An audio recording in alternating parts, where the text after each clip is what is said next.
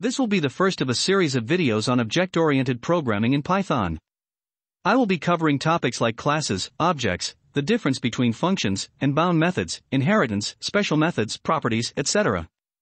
I'm also planning to cover some of the intermediate or advanced level concepts like the descriptor protocol, their relationship with properties and methods, how the class itself is created, and metaprogramming.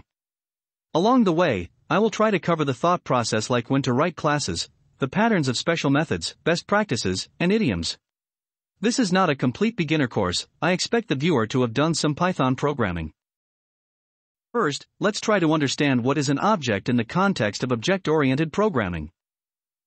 Objects usually will have some state and some related behavior, just like real-world objects. For example, here is how we represent a bicycle as an object. Here, the state can be the current speed and gear. Change gear and brake are behaviors. When we write this as code, it gets translated into something like this. Don't focus on the specifics here, try to see the pattern. There are some fields we use to track the current state of our object. We modify the internal state of the object using some methods. These methods are what we saw as behavior in the conceptual image. In Python, we usually use the term attribute to identify both fields and methods. For example, here, speed, gear and change gear are all attributes. The class we wrote is like a template to create an object. We use the class to create objects. They are also called instances of the class. Here we are creating two bicycle objects and calling the change gear method of them with different values. It changes their gear field. Notice that each bicycle object has its independent copy of the internal state or fields. One difference between the objects in Python and many other languages is that Python doesn't have private fields. In many other languages, the fields that we use to represent the internal state of the object like gear and speed here will be private unless you explicitly make them public. The only way to access or modify the state will be using the methods. For example, if Python had private fields like those languages, the pattern to access or modify the internal state of the objects be something like this. For each private field, you will need methods to get and set values. In Python, we can access or modify them directly. Even though Python's way of keeping all fields public makes it easy to write and read the code, there are some advantages to having private attributes. You can achieve those benefits in Python also, it's just that Python's approach is different. We will discuss them in detail when we start looking into properties. Even though Python doesn't have private attributes, developers use some conventions to indicate that a field is private by prefixing the name of the field with an underscore.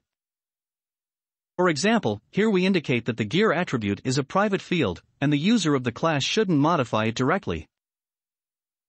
You can still access it and modify it directly, but if you modify it, then it's your problem if the code doesn't work properly. Some magic happens when you name your attribute with double underscores. Notice the speed attribute here. If you look at the instance dictionary, you will see that the underscore gear field is stored as it is.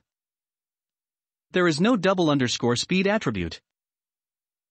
Instead, it was renamed by adding the class name as the prefix. This is not for making a variable private. We will discuss more on its purpose when we discuss inheritance. I will also cover more details on the instance dictionaries in future videos. Next thing I would like to cover is when to write classes. There are languages where you have to write classes to do anything at all. But that's not the approach you should take when writing Python. In Python, you don't even have to define a main function. You can simply start writing the actual code. After you write some amount of code like this, you will see some patterns, for example, some code being used multiple times. That's when you move that part of the code into functions. It's better to write functions such that they do just one thing, and their name should be descriptive enough to remember what they are doing. So when you read your code, you should be able to recall what the getStatus function does without looking into the code in the function body every time. So one of the purposes of writing a function is to have a logical grouping of the code. Suppose that we want to know whether the status code of a website changed from what we saw in the last check.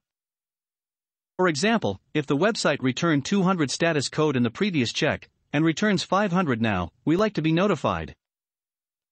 We have a few websites for which we would like to know this.